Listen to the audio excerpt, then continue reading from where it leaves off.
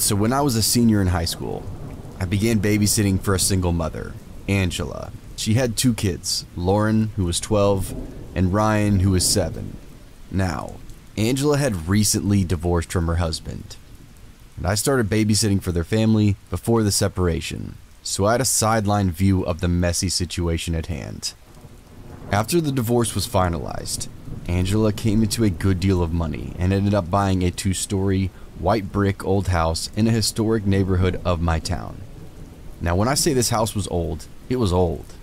The type of old that carries a smell with it. The type you can hear in every floorboard. The type that carries so much history you can't but feel like memories are seeping out of the walls. The type of old that is pleasant during the day, magical even. But at night, it seems foreign, scary, like you're just a guest passing through a structure that will remain long after you have left. So, when I was watching the kids one Friday night, which was a normal night with them, Angela always said she had dinner plans with friends, but I know she was going to a bar and getting plastered because she would always come home and leave the money on the dining room table, yell thank you in a slurred voice, and proceed to walk up the incredibly creaky stairs, all without coming into contact with me. On this night, it was around 9 p.m., and I had just gotten the kids into bed. They each had their own bedrooms but slept in Ryan's bunk beds because she hated sleeping alone. Usually, Lauren would stay awake and play with her tablet for a little bit before falling asleep. But Ryan usually passed out pretty quickly, once I could finally get him to stop getting up, for water or to pee for another story. It would literally take 20 to 30 minutes to get him to bed. Anyway, it's 9 p.m. I'm alone downstairs in the den. The actual living room didn't have a TV, it was more of a sitting room. And the den, of course, was closed off and had its own door. There's only one way in or out of that room, which I left open so I could listen upstairs for the kids if they needed me, or if they were sneaking out of bed. As I'm sitting on the couch flipping through the channels trying to find something to watch on TV, I hear a very light knock on the front door. Now, I can see the front door from where I'm sitting because it was a straight shot from the den, and the couch was back far enough that all I had to do was lean my head back.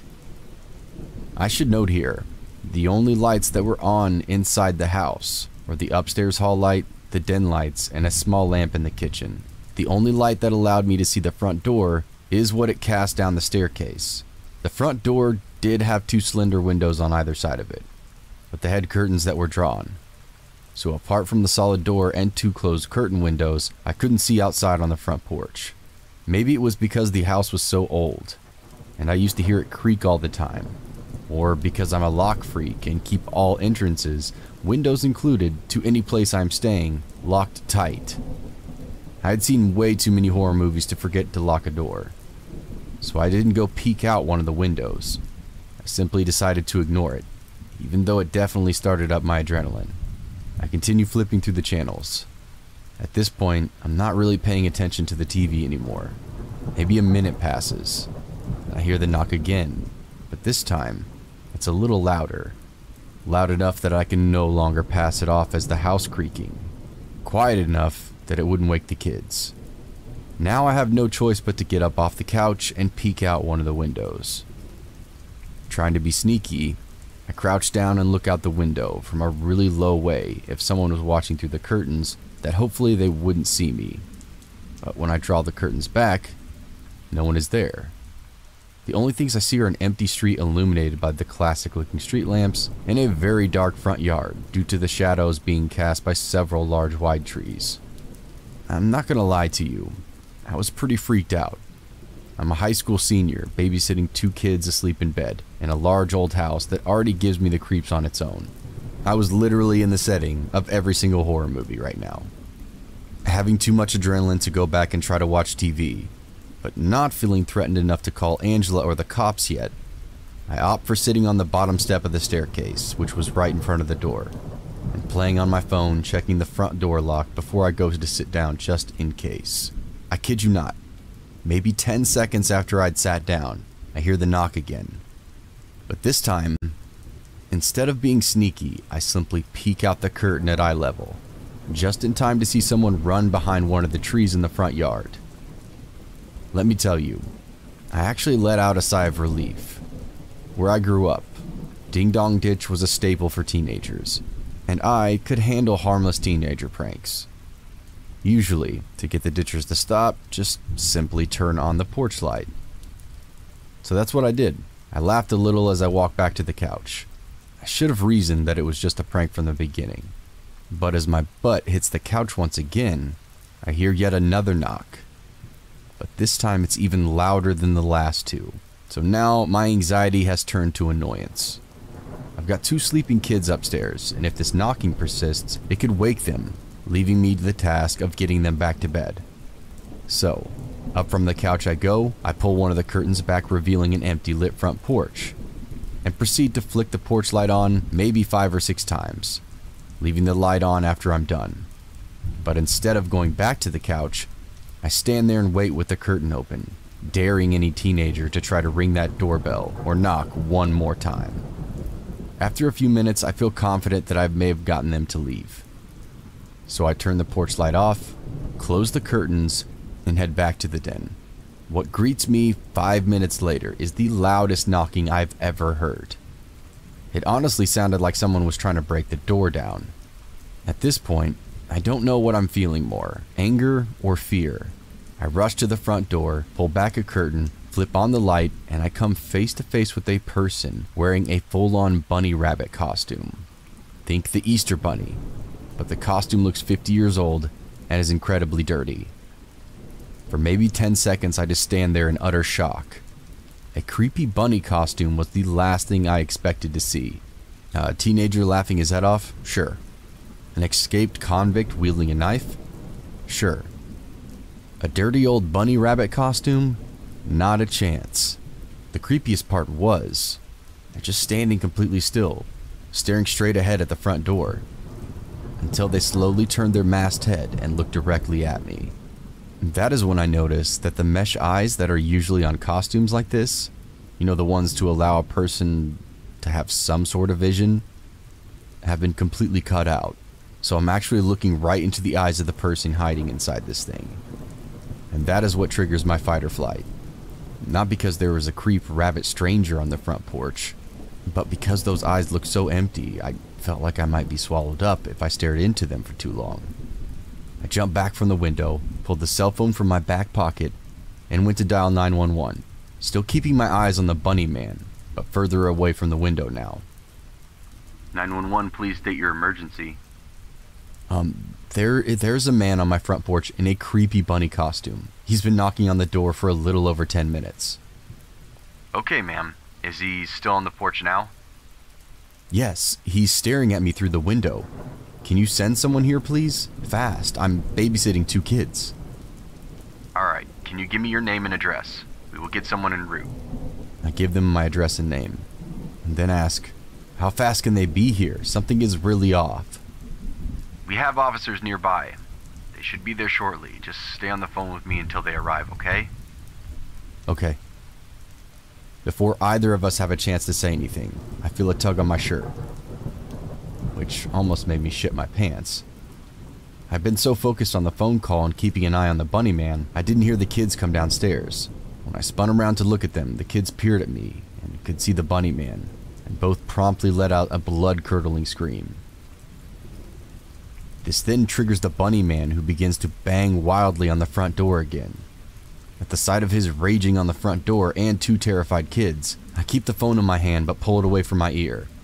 Wrap the 2 kids up in my arms before quickly rushing them into the den and closing the door behind us. Even through the closed den door, we can still hear the banging. Laura and Ryan are both crying at this point and refusing to let go of my waist. Will someone get here soon? He's banging on the door again, and the kids are awake and scared shitless. They're only a few minutes out.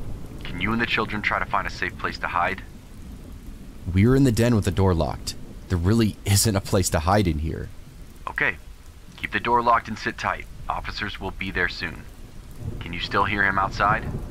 Yes, it's really loud. I'm scared he's gonna break the door down. Okay. Officers are a minute out. Can you describe the costume this person is wearing? It's a white old bunny looking costume. It looks really dirty and the eyes are cut out. Are you sure this is a male? But before I could respond, the banging at the front door stops. The banging stopped, The banging stopped? Yes, it's quiet now. Okay, just stay where you are. Officers are in your neighborhood. Ma'am, officers have arrived at the scene. Do not exit the room you are in until police announce themselves. Don't you want me to unlock the door for them? Please don't kick it down. This isn't my house. Ma'am, officers say the front door was wide open upon arrival. Just stay where you are. Officers will get to you shortly. But the door was locked. I always keep the door locked. To wrap up this very long story, somehow when the police arrived at the front door, it was wide open, even though I know it was locked. I'd even checked after that second time Bunny Man knocked. But Bunny Man was nowhere to be seen. The police did a search of the house, which was all clear. No one inside except the three of us, and they couldn't find him around the outside of the house either. They said they would canvass the area, but I'm not sure if anything came of it. They did leave an officer to wait outside the house until Angela got home. I called her as soon as the police got to us from that room, and I was able to get off the phone with 911. I think they could see how shaken I was. I refused to babysit for anyone for a long time after that night, maybe a solid year. And when I did start babysitting again, I would jump anytime I heard anything outside after dark. To this day, I don't know if they ever found the Bunny Man. I don't know what his intentions were. Maybe it was just to scare the shit out of random people. Or maybe it was something worse. But either way, that was by far the creepiest thing to ever happen to me while babysitting. Ever.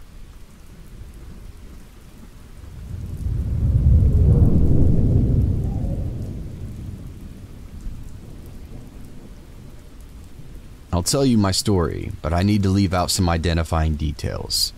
I was living in a very secluded place. I got a reference from one of my friends who was too busy to babysit for this family, who was vacationing nearby at a house near the ocean. The house was less than a mile from the beach with nothing but sand between us and it. There were only a couple vacation homes and they were all pitch black when we arrived. The dad had picked me up from my house. There was no moon or street lights, so I could not see the ocean, but we were close enough that I could hear it. This would have been creepy enough all by itself. That wasn't even the scary part. So the parents leave. We have popcorn and watch some TV for an hour or so before it's bedtime. The kid is about 3 or 4, I wasn't sure. He didn't talk to me at all, hitting all the creepy horror movie stereotypical checklist points. That was creepy thing number 2.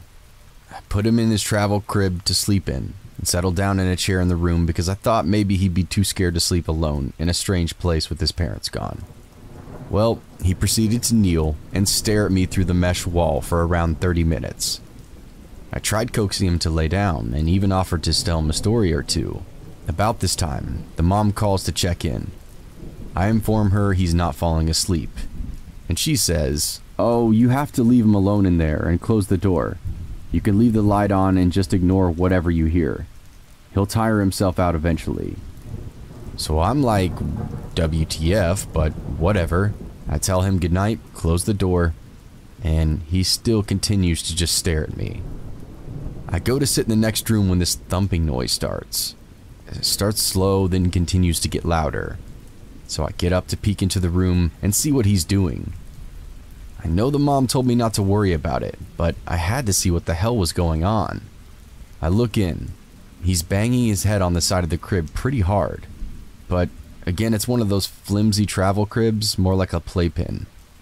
So he's not really gonna hurt himself, but he was lifting the whole thing up a few inches off the ground with the force of his head bouncing off of it.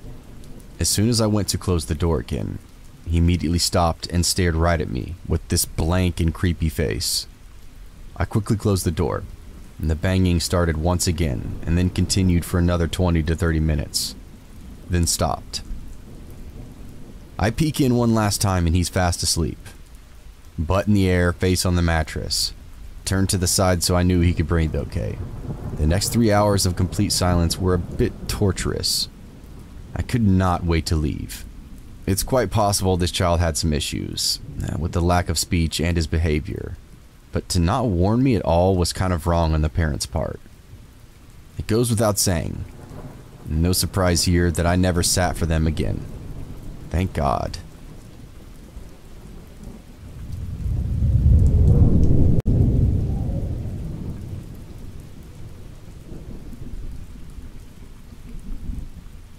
This happened around 20 years ago, so the details involved are a little bit hazy. I was in middle school. I lived in an upper middle class neighborhood in a little New England town with virtually no crime. I had just started babysitting and had just taken a whole babysitting course at a local hospital. After putting up some flyers, I got my first gig.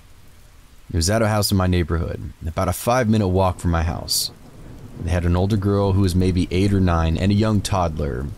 Their mom was giving me a rundown of their routine, and then gave me a little tour of the house. We went into her son's bedroom, and she said something to the effect of, that's odd, why is his window open? Quickly shut the window and seemed somewhat distracted from that point on. She hurried through the rest of the tour and then told me to go hang out with the kids while she finished getting ready. About 2 minutes later, she hurries in, sort of hustles us out the door and then outside. I'm pretty confused at this point, but being an awkward, shy middle school age girl, I just go along with it. Once we get into the driveway, she pulls me aside and tells me she went back to her bedroom after noticing those windows were open and saw that most of her jewelry was missing. Soon after telling me this, about 10 cop cars come flying in, guns drawn, the whole works. The cops told me to leave, so I headed home. Pretty terrified. Turns out the burglar, who had broken in the night before, was still hiding in the son's closet, right next to where we were standing when the mom realized the windows were open.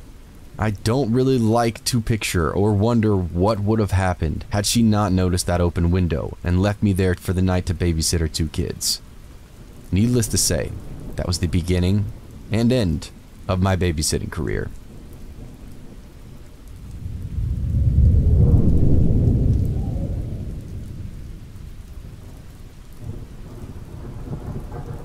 I used to babysit for a family that had 2 boys, one 10 and one 12.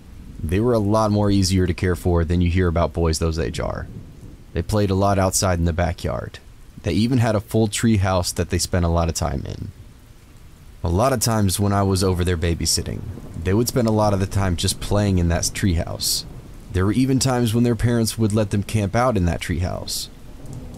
Normally just in the summer, but in those instances, I only had to go up and check on them every so often. This took place during a pretty hot summer. The kids were all excited about sleeping out in the treehouse that night, and their mom told me it would be okay, just to check on them ever so often, and I tended to always do this, including after they'd gone to sleep.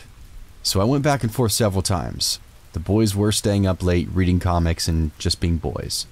When I went to check on them around 11 o'clock, they had finally fallen asleep. I turned off the light and went back to the house. On the way back, I paused for just a moment. There's a light on in the second story of the house, and that wasn't unusual on its own, but as I was walking back, I saw the light turn off. This definitely wasn't a case of my eyes playing tricks on me either. I wasn't sure what to do at first, but I took up my cell phone and called 911.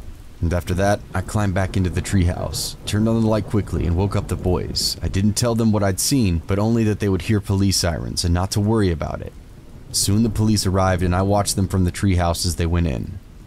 An officer soon came over to the treehouse as well to indicate to us that it was okay to come down. I watched again as cops came out of the house with a man in cuffs.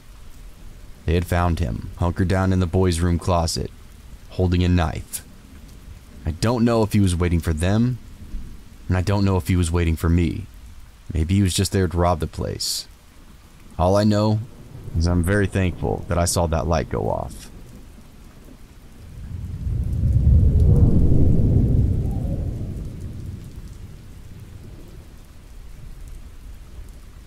I was babysitting for a family that I've been doing this for several years. They always paid me very well and gave me extra money for pizza for dinner and all that. So after a couple of hours after the parents had left, and once the kids had done all of their homework, I went ahead and ordered the pizza. When the pizza guy arrived, it was a different guy than I'd seen before.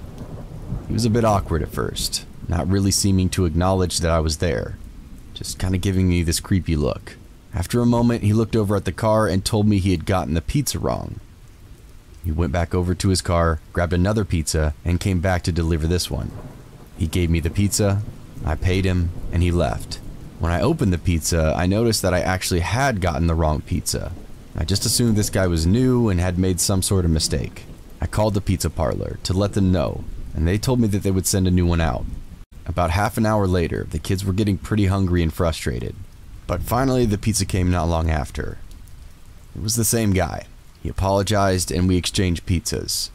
He was about to leave before I checked the pizza myself, and once again, it was the wrong pizza. I called the guy back and he apologized, but by now, I was getting irritated. He went back to his car, got another pizza, confirmed that it was the right pizza, and then he left. I was just bugged by this guy, but happy that I finally was able to get the kids fed. Halfway through eating the pizza, the doorbell rang. I went to check on it and it was that same pizza guy. He told me that I'd overpaid for the pizza, which I know that I haven't. He gave me $10 and I just took it and he left. Thankfully, he didn't come back for the rest of the night, which was great. I put the kids to bed and read until his parents came home.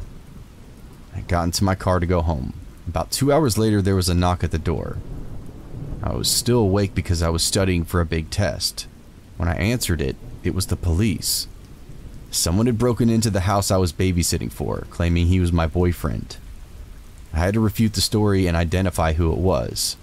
Don't think it comes as any surprise to anyone reading this that it was the pizza guy. He didn't know I was the babysitter and assumed that I lived there. He tried to get in late at night and got caught, claiming, "I'm your daughter's boyfriend." Well, obviously he went to jail, and I have no doubt that he kept screwing up on purpose in order to keep coming back to that house. I'm sorry that family I babysit for had to go through this, but I still watched over their children often.